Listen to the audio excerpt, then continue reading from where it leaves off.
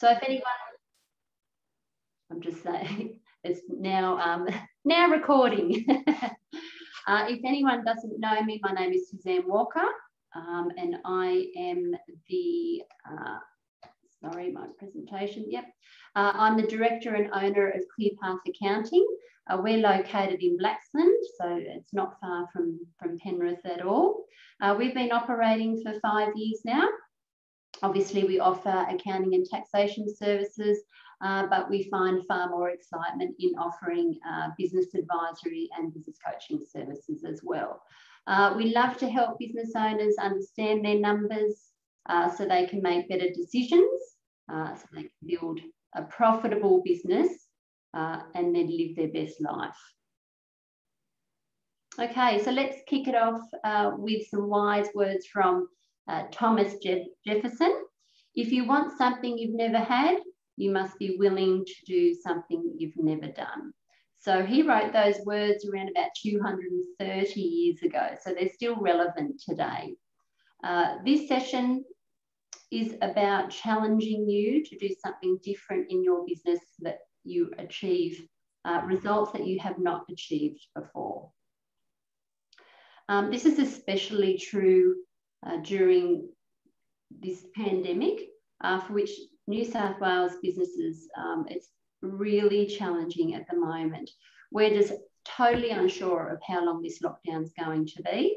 And I know that a lot of business owners are starting to feel really concerned and anxious about where their business is going to end up. So before I get stuck in, I'll just throw out the usual disclaimer that the information in this webinar is general in nature and is no substitute for tailored advice.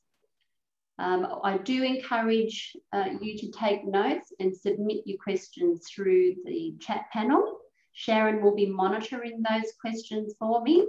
So as I said, we will have a question session at the end of this first presentation, and then we'll have another question session at the end of the COVID support. Okay, so I'll be talking about making a choice to change, how to develop a roadmap and a dashboard for your business to monitor those changes that you're making. I'll talk about the 7 ways to grow your business. And I'll also show a worked example of how that can, how seemingly small adjustments in your business can really help the bottom line. I'll also take some questions and then we'll get through to COVID. So I'm feeling that there's a lot of, we were discussing this at our Chamber of Commerce meeting last night, that there's a lot of small businesses are experiencing change fatigue, but it's not over yet. So it's really important to keep at those changes. I know we're tired, but we just don't have a choice, all right? And I believe that of all the people in the community, business owners are most adaptable to change because we do it all the time. Okay, so generally there's the 5 steps of the change process. They call it the 5 A's. The first one is awareness. And we've got to be aware that a change needs to happen. So perhaps we need to work smarter, not harder. We want to make more time for the family, or we want to produce better financial returns for ourselves. Acceptance. We have to accept that there needs to be, we have to accept that things need to be done differently.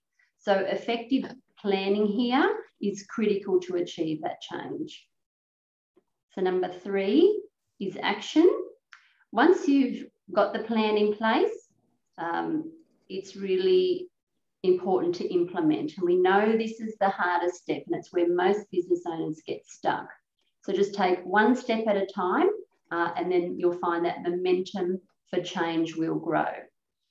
Accountability. We also know that accountability makes things happen. So for me, my business coach was a life changer.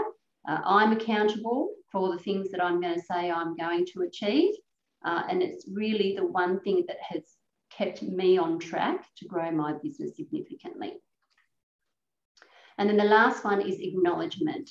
So apparently it takes 21 times to change a habit. So there you go. So acknowledge the changes that you make and celebrate them as well. And it just gives us a reminder of what we have achieved, especially during these difficult times.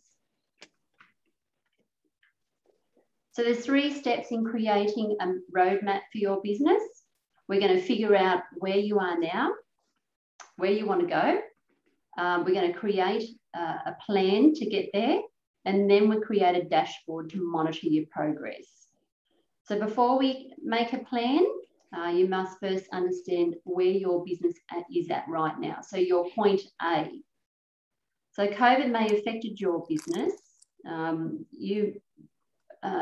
Your destination or your goal or your point B, it may be more difficult to get to that point B now that COVID has hit us again.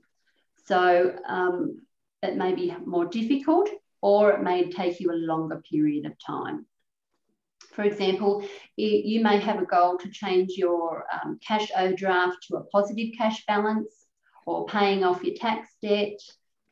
You might have a goal of achieving revenue growth of 35%, even in COVID period, or improving your profitability by a straight $100,000.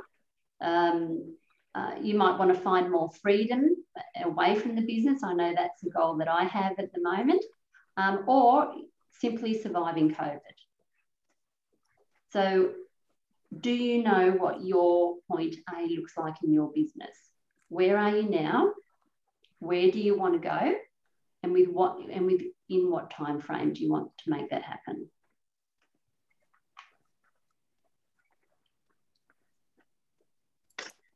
So now you know where you want to go.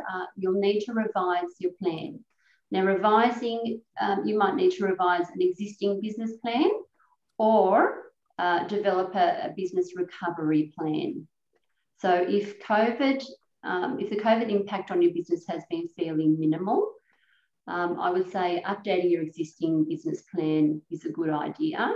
But if you've experienced significant impact from COVID, then I would recommend that you do or prepare a business recovery plan. So a business recovery plan will help you revise your personal budget, and it's purely to reduce the pressure on your business's cash flow. It's one area we can control quite quickly, is our own spending out of the business. You might want to determine what additional finance you need in the business, and the effect of the support that you might be able to get in the business. And then you can also revise your budget and your break-even analysis. All right. So during the last shutdown, we helped clients create a business recovery plan. In fact, we do have a template available. So if you put your email address in the chat box, we can send that through to you and you can work through that. If you need any help, you can just let us know.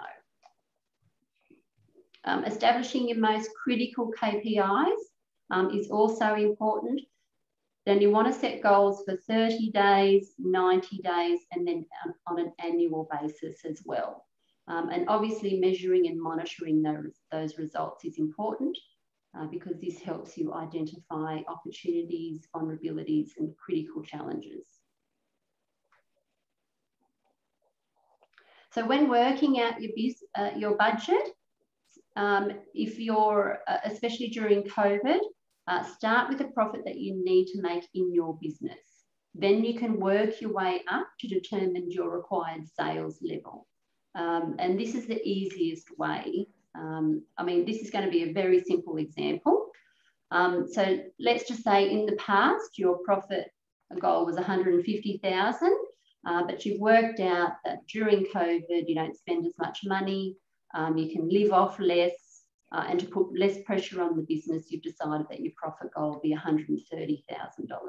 So if we work backwards, then your overheads might have been 350,000, but going through your overheads, you might be able to trim that down by $25,000 and down to 325,000.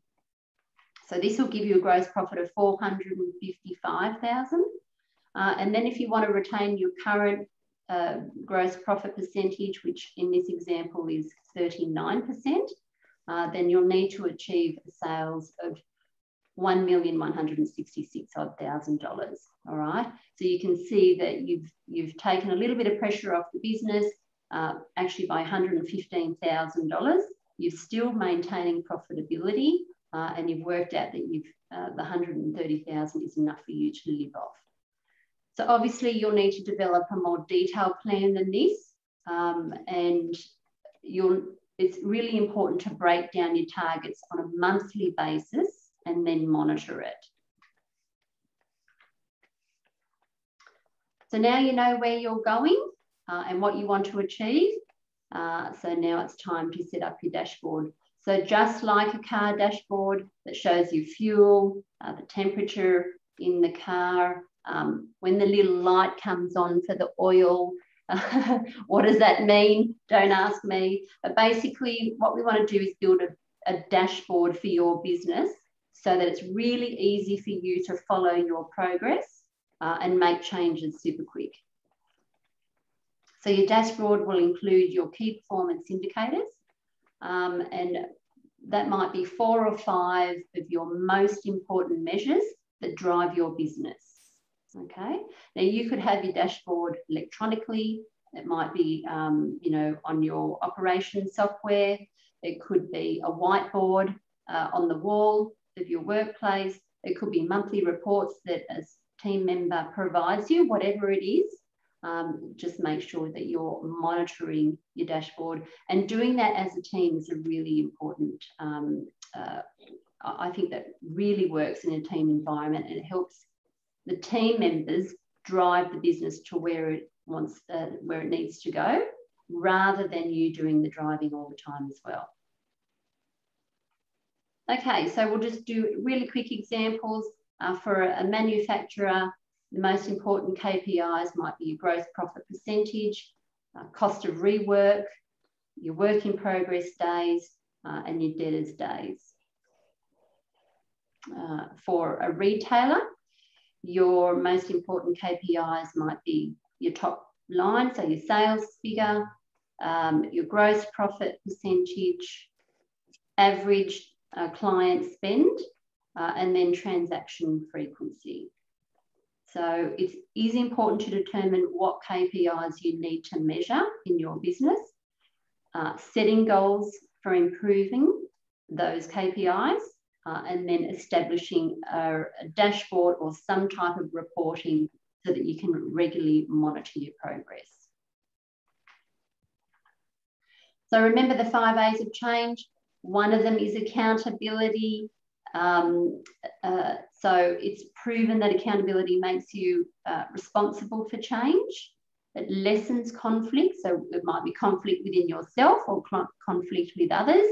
It improves performance, inspires confidence, and it helps you achieve results.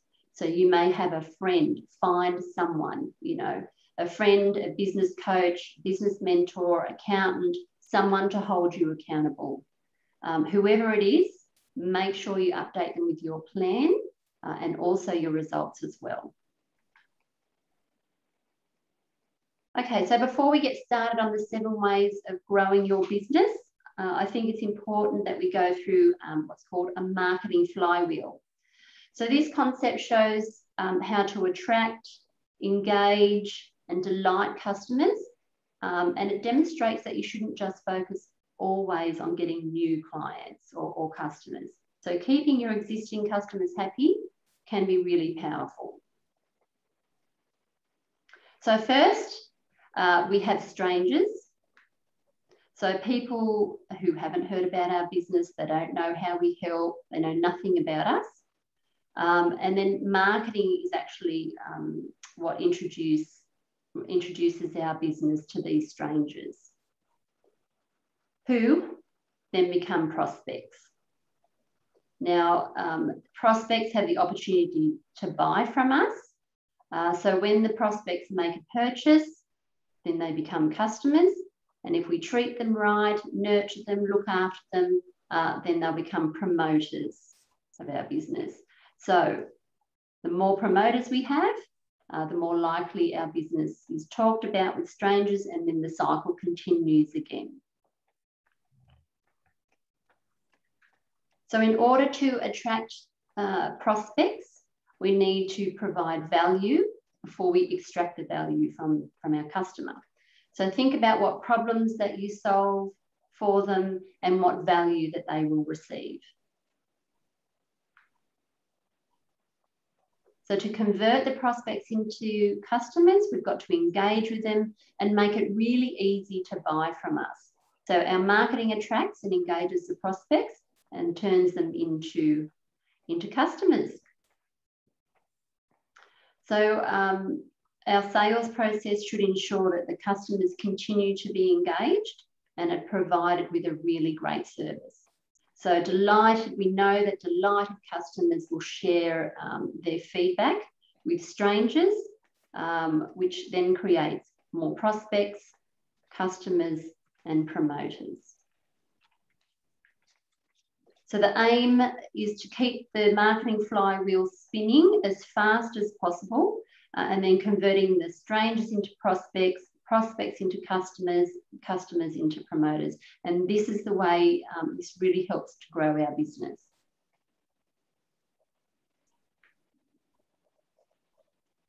Okay, so let's go into the 7 ways to grow your business. So these are 7 key areas in every business that can help grow a business. And it doesn't matter what you do or what size your business is. In fact, when we sign on a new client, we actually give them a little gift, and it's called the Business Growth Strategy Map. So there are some clients who will know what that is all about. And it shows these 7 areas of growth in a business, and it also lists hundreds of ideas how to improve each of those 7 areas in the business. So that's our little gift to new clients, and it's a little poster, and they can hang it on the wall, and then just whenever they feel like they need to grow a particular area in their business, they can just look at that and then work away at it. So the first way to grow your business is to increase customer retention. So this is the easiest way to grow your business. So of the 7 steps. So in fact, it's 6 times easier and cheaper to make sales to existing customers than to new customers. So some examples might be give them a birthday card, follow through on your promises. That's a really big one for me. Share customer success stories, make a guarantee, create a loyalty program. Whatever it is, find a way to delight your customers. Okay, so the second way to grow your business is generating more leads. Now, this is the most expensive step because it involves marketing, which can be quite expensive, and we know that generally only 20% of your marketing is effective. However, one way to create more leads is to delight your existing customers, like we spoke about, who then become promoters of your business. But we can't solely rely on this. So creating some marketing strategies is important, and providing value to the prospects is also important. So some examples might be to have a free download on your website, do some blog posts on your website, marketing to a particular niche, creating alliances and referral partners so that you're attracting the right type of client, or even hosting webinar. Look at me creating my leads here. Whatever it is, the goal is to create awareness about your business, what problems that you solve, and then what value you provide. So the third way to grow your business is increase your conversion rate. So it'd be interesting to know how many of you measure how successful you are in converting leads into sales. We do it. We have a spreadsheet. If any of my clients want a copy of that spreadsheet, just email Sharon. She'll happily share that with you. But basically, I'm happy to share that my current conversion rate is about 68%. So there's always room for improvement, I say. But we monitor this every single month. If you have a sales team, you should be monitoring every salesperson in your team. If some are performing better than others, find out why. So learn what is working and then change the things that aren't working. So some strategies to increase the conversion rate may be to reverse the risk for a customer. So that might be issuing a service agreement or a guarantee for a customer so that basically the risk is removed. So it makes the purchase a no-brainer.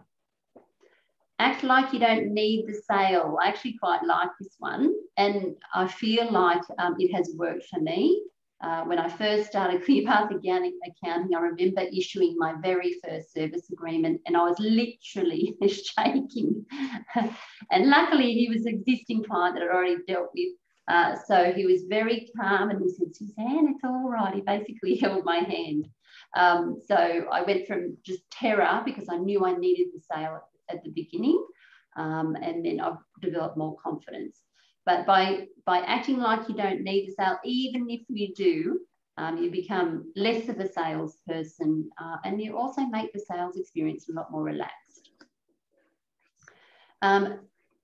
Build your relationships early. So nurture your prospects through your sales process, and so they're more comfortable to buy from you. Be seen as an expert, and then clearly define your unique selling proposition. So why should they buy from you and not your competitor? So your goal is to convert your leads into the sale in the quickest time possible. Okay, fourth way to grow your business is to increase transaction frequency, or the number of transactions per customer per year. So as I said earlier, it's a lot harder to sell to new customers. So it makes sense to encourage your existing customers to buy more from you and, or more of your products or more of your services. So you can do this by sending reminders, introducing VIP cards. You might offer a special deal to existing customers. Book a meeting from a meeting. So if they're not sure at that first sales meeting, book another one to go through it again with them. And then if you introduce any new services, make sure that they're fully aware of what the new services are. The fifth way to grow your business is to increase your transaction value. Now, I do have increased prices up there, but it doesn't always mean to increase your price.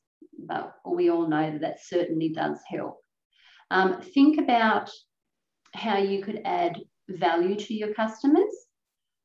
Could you provide them with a range of options of your products or services so they feel like they're getting some choices there? And do your customers know of all the products or services that you sell? Don't presume that they do know. Educate them. And you might want to, so basically, as we know, McDonald's is the perfect business model. It may not have the perfect burgers and fries, but the perfect business model. So following the would you like fries with that theory or concept is really great. You can adapt that to your business. I'm a big believer of not offering discounts unless the customer buys some type of purchase add-on.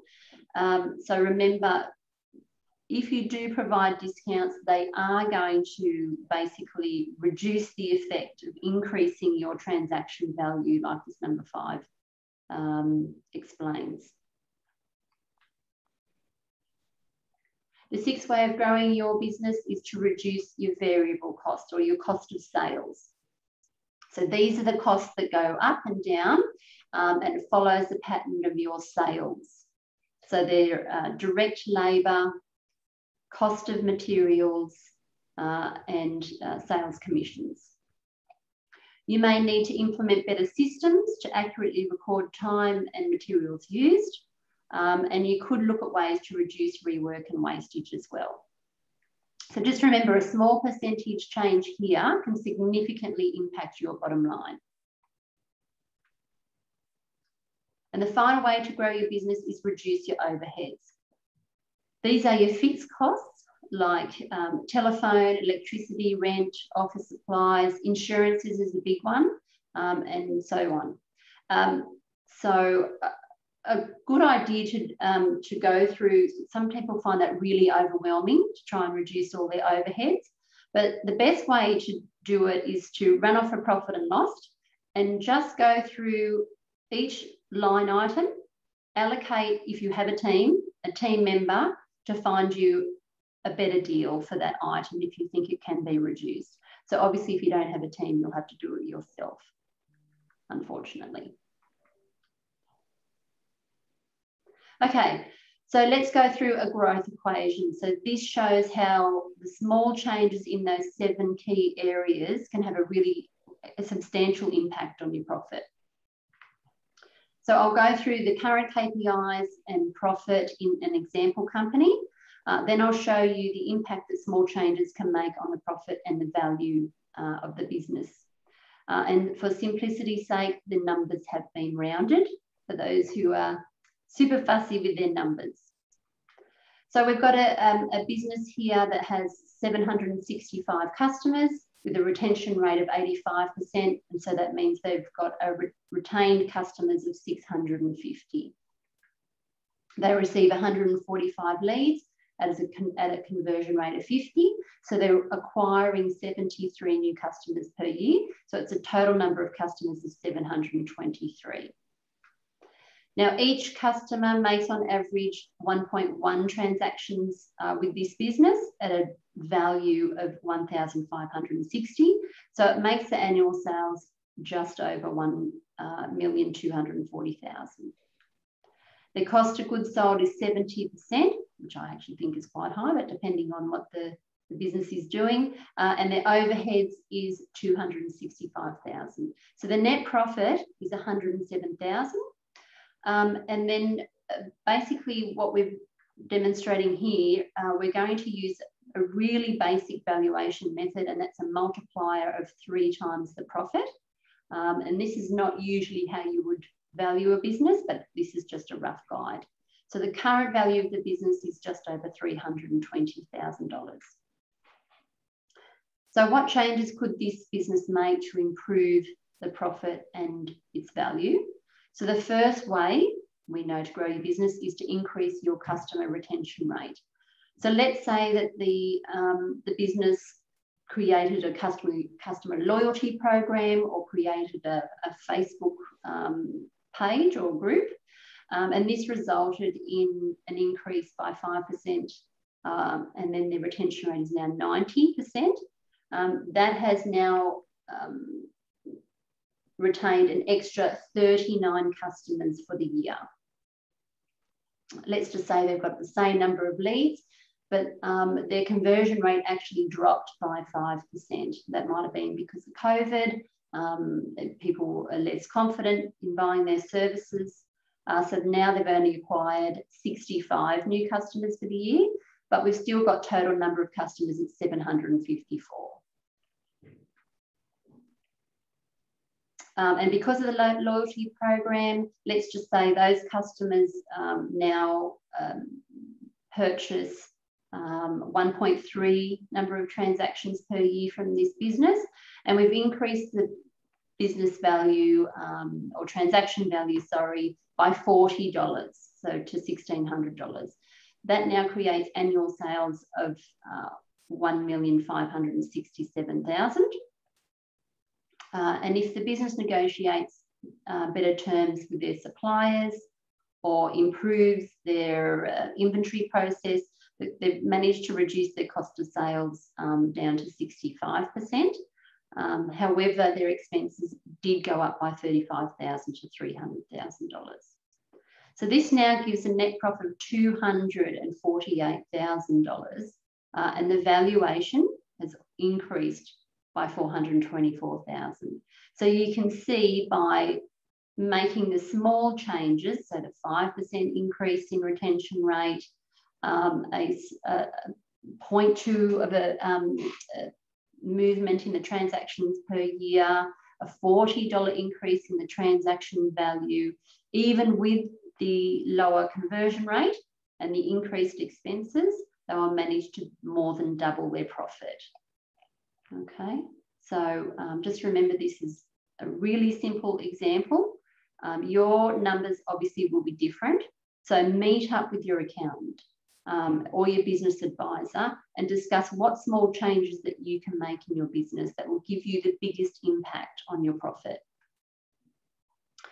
So as Albert Einstein famously said, insanity is doing the same thing over and over again, but expecting different results. So we've basically got two choices. We can do nothing or we can take action. And obviously the latter is the better option. I understand that as business owners, we're really tired at the moment and concerned, but it's also really important to keep moving forward. So make a simple plan today. Commit to at least 3 actions that you'll take as a result of today's webinar. Write them down, give each of them an owner, and then a completion date as well. If you want our support, reach out. But basically, find yourself a cheerleader, your own little cheerleader. That's someone who's enthusiastic and supportive for you and helps you make those changes in your business. So that's it for the first part of the presentation.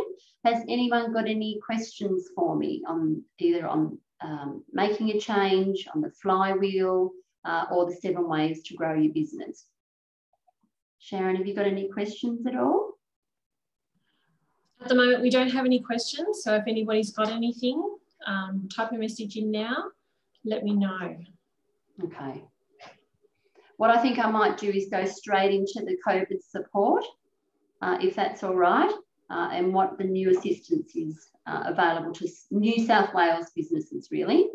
So there's a lot I'm going to go through. So there's a new grant available for micro businesses. There's a new cash flow boost available for New South Wales businesses. There's an extension of the previously released New South Wales grants. So it's a one-off cash grant. There's now, I'll go through how to measure your revenue difference. I'll go through the eligibility criteria for small business, and this is for the grant. And I'll also go through the criteria for the tourism and hospitality industry because it is a little bit more relaxed because they're suffering so much. There's also new payroll tax relief available. There is increased disaster payments available for your workers if that is applicable.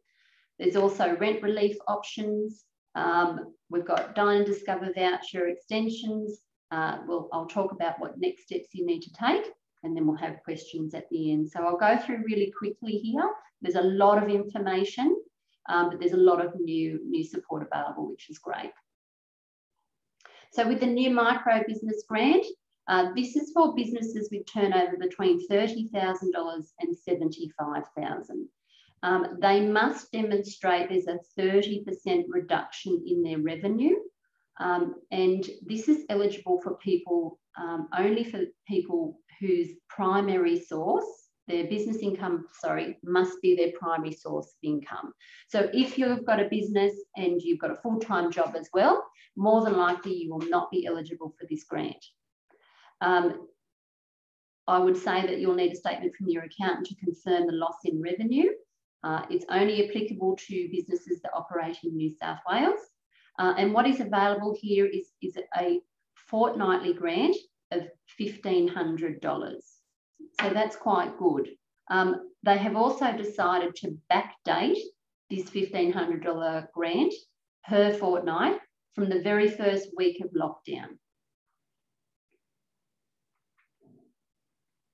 So the new cash flow, the cash boost available for New South Wales. This is only available after the 4th week of lockdown. Okay, so it will continue to be available until lockdown is complete or finished.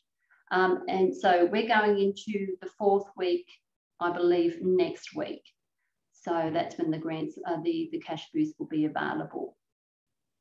It's actually available to non-employing businesses and employing businesses. So the employing businesses, obviously they've got staff, so they will receive between $1,500 and $10,000 per week.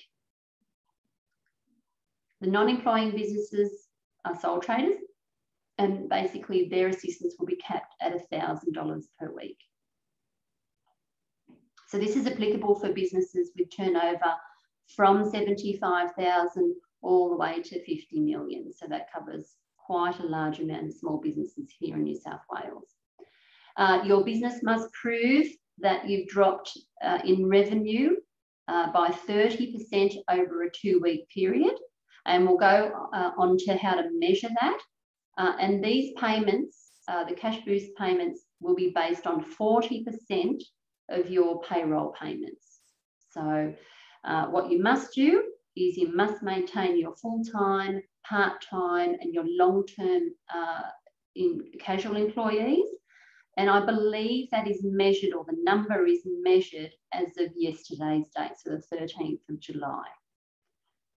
You will need to register your interest through Service New South Wales, and I believe the registration process is opening today. So it's they've made it available really quickly. I can't tell you what the payment process is yet. I can't tell you if there's ongoing reporting yet. I can't tell you any of that, but as soon as I know, I will produce an email and let that information out to you. So there's now an increase in the original New South Wales business grants. If your turnover has dropped by 70% or more, you are now entitled to $15,000, and that has gone up from $10,000. Between 50% and the 70%, you'll be entitled to $10,500, and that was originally $7,500. And between 30 and 50%, you'll be entitled to $7,500, and that was originally $5,000. So this is available for small businesses, sole traders, and non-for-profit organisations. And the grants should be used for business expenses such as rent, wages, utilities, whatever. I don't know how they're going to audit that, but what we don't want to see is the money going into the business and then straight out to the owner. Kind of pay some bills with that. So these grants are available from the 19th of July, which is also Monday. How is the drop in revenue measured? Now, it's measured over a minimum of 2-week period. So that measurement can start from the 26th of June. So that was the original lockdown date. So that means, what it means is that first 2-week period, we've already been through 2 weeks of lockdown. So if you can tick, I would say at least 70%, then apply for the grant straight up. Don't wait around. Now, that measurement of income drop or the revenue drop is compared to an equivalent period back in 2019. So it's 2 years ago. So there's 2 different grant streams available at the moment. One is for small business in general, and the other is the tourism and hospitality industry. So for small businesses, to receive that $15,000 or up to $15,000 grant, your turnover must be at least $75,000. Your wages must be below the payroll tax threshold of $1.2 million, and you have fewer than 20 full-time equivalent employees. You must get a statement from your accountant to confirm that loss in revenue, and it's available to businesses operating primarily in New South Wales. And that's all parts of New South Wales, it's not just Sydney. So for tourism and hospitality, the criteria is a little bit more relaxed. So the turnover must be more than 75,000, but your wages must be below $10 million. So again, a statement from the accountant is needed to confirm the loss, and it's available for businesses operating in New South Wales. So with payroll tax, there has been an extension in the payroll tax relief. So initially, the due date for the lodgement and payment of your 2001 annual payroll tax reconciliation, that was initially extended to the end of August, and now that is extended further to the 7th of October. So you have the option to defer, also have the option to defer your July and August payroll tax payments, also till the 7th of October. So that means that your July, August and September payments will all be due, plus your reconciliation for last year will all be due on the 7th of October. Now, these deferrals are optional. So if you feel like you can handle that liability, then please do so. But it is available for all businesses in New South Wales. There's also been an announcement that the payroll tax liabilities for this current quarter will be reduced by 25% if you prove that you've had a decline in revenue of 30% or more. And this is available for all businesses in New South Wales, and they must have wages between $1.2 million and $10 million.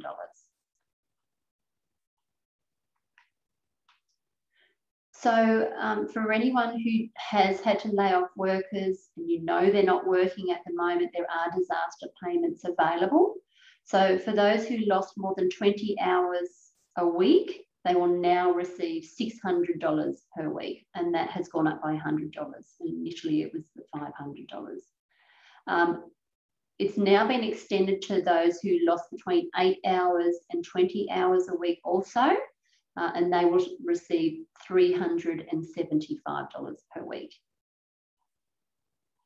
So again, it's available for all of New South Wales workers, not just those in Sydney, and they should apply through their MyGov app. Apparently, before now, they had to make the claim ongoing, and that ongoing basis is no longer necessary now.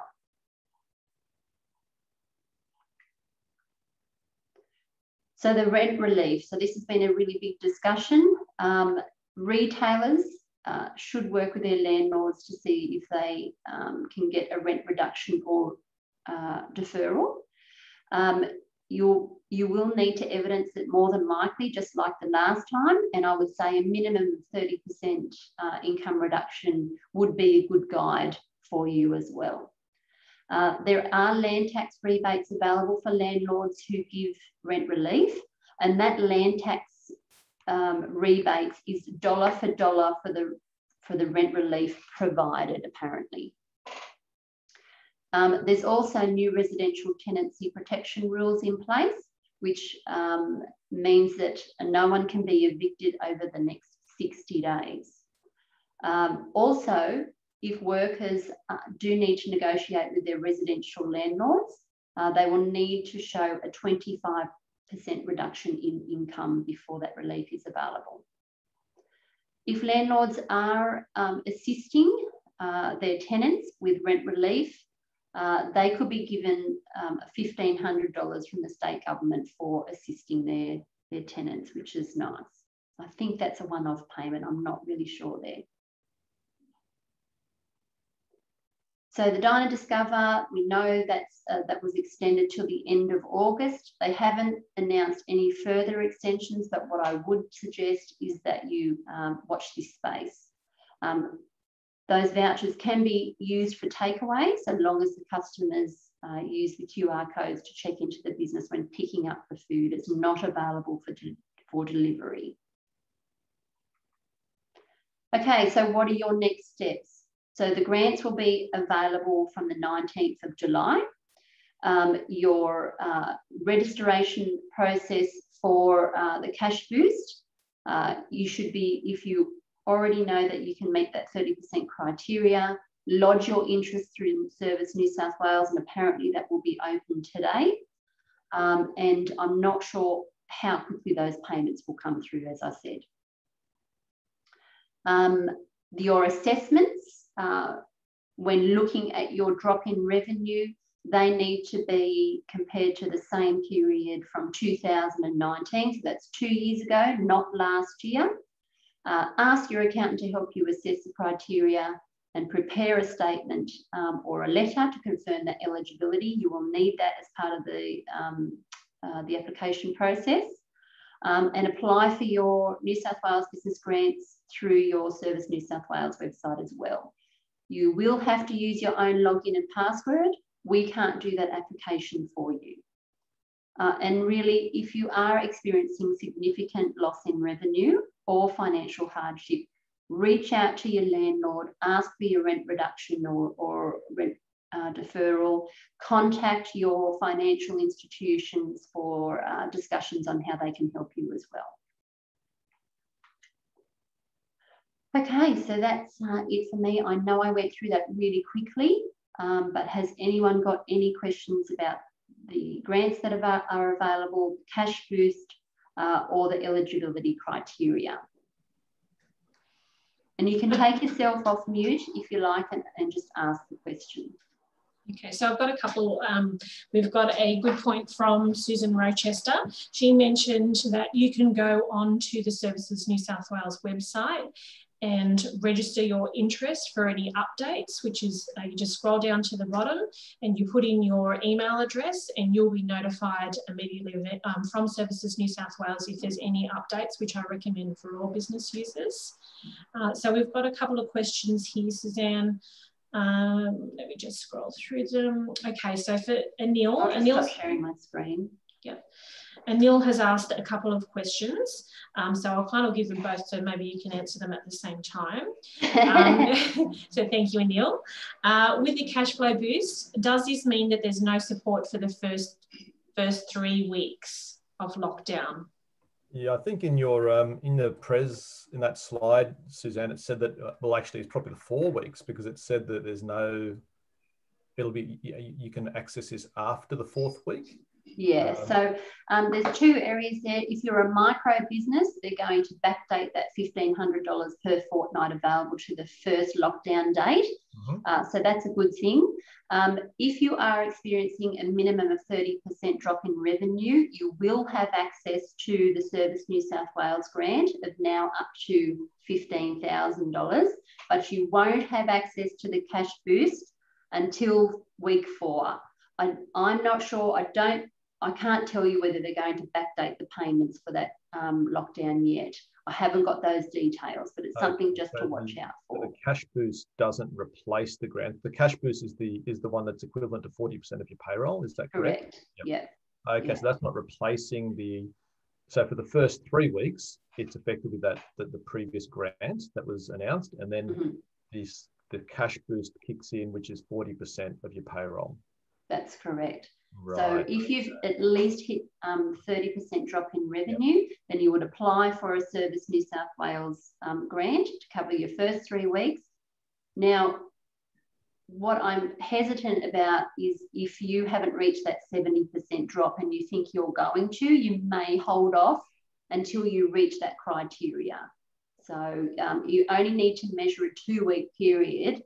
So you might say, all right, well, the first fortnight only dropped by 35%, but I know it's going to get worse. So hold off until you can prove your highest amount of drop in revenue. Does that make sense? Yeah. Yeah, for some reason I thought, I mean, I hadn't read it properly, but I thought that the cash boost 40% of payroll was replacing the other grants, but it's a different timing. Yes. Okay. Yeah. Okay, so we've got another question from Kylie, and she has mentioned for those incorporated after the 2 year from 2019, will they be eligible for any of the payments? So what I'm guessing, well, this is purely a guess. They haven't announced anything or any particular details on anyone who is outside the box there.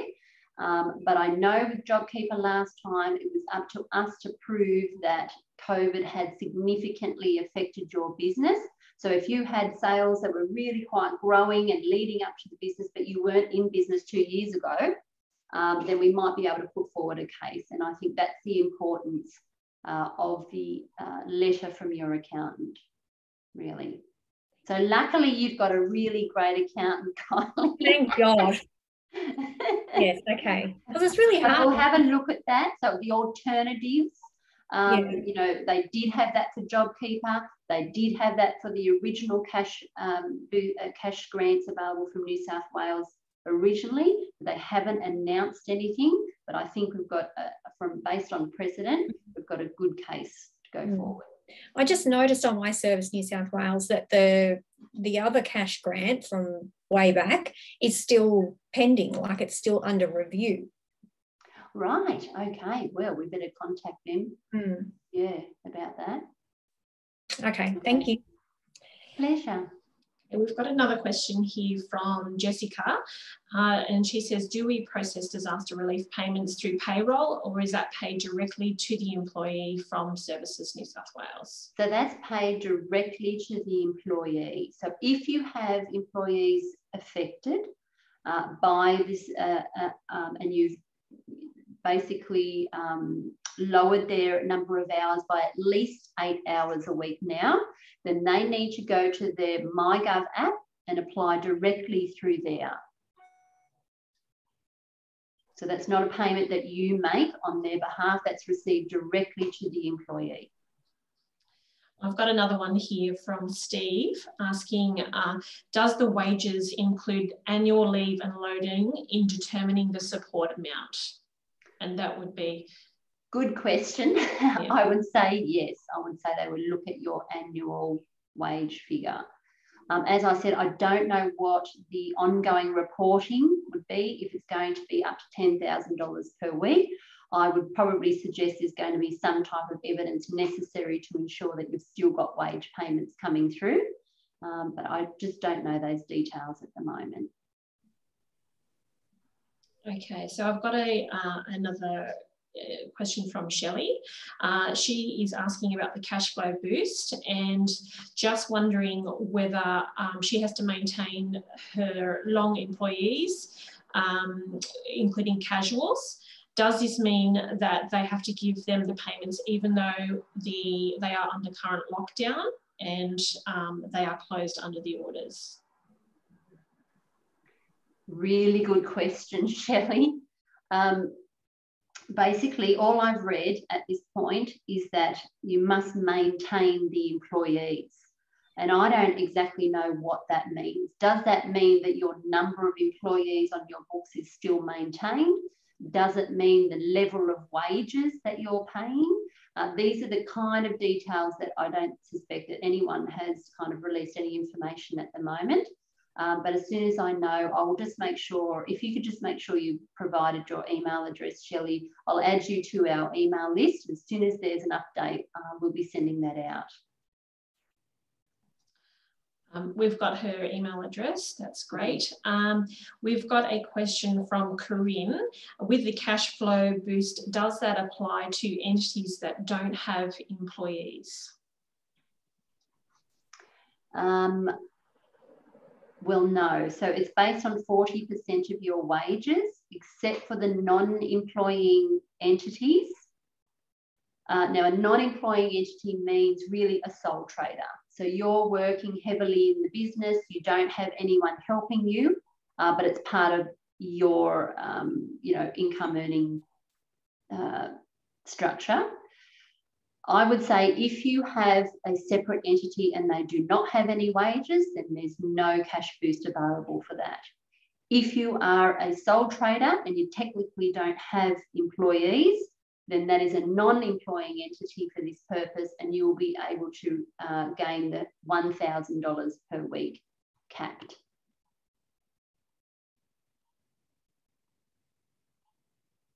Okay, just reading just a quick question from Tim. It looks like it's Jeanette. Hi, Jeanette. The New South Wales government has said which which businesses can still operate if building sites are still open, where we would stand if we shut down our site. So if there was an order to shut down the site. So at the moment, Jeanette, I would be looking, it's all about your revenue turnover. So if you can prove in a 2-week period only that your revenue has dropped from 30% minimum, that is your minimum for any of these assistants, then that's all you need to prove. It doesn't mean that you can't go to work. It doesn't mean that you have to have a shutdown site.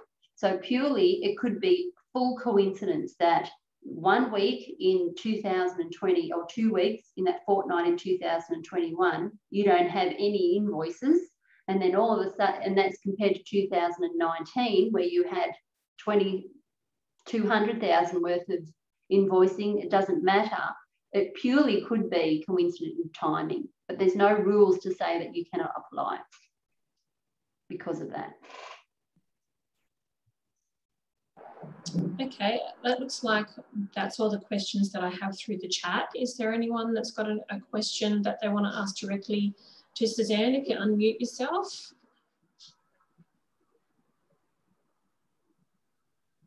Oh, just got a new message. Yeah, okay. so what we'll be doing for our clients is that we will start to monitor the turnover now that that first 2 weeks has now passed. We'll be looking at specific industries first. We know which industries have been most affected, but if you know that your business is 100% affected by this and you can prove at least 30%, just send us an email. That'll help us get you to the top of the list, and then we'll start producing those letters for our clients and whatnot. And if anyone else has got any questions, please just be, I'm happy to answer your email or your question. But good luck, everyone, and thank you for attending today. Thank you. Okay. Bye then. Thanks. Bye. Thanks, everybody. Just if you've requested the business recovery plan or any of the other items, I'll send that to you after the meeting. Beautiful. Thanks, everyone. Thank you, Sharon. Okay. Bye then. Take care.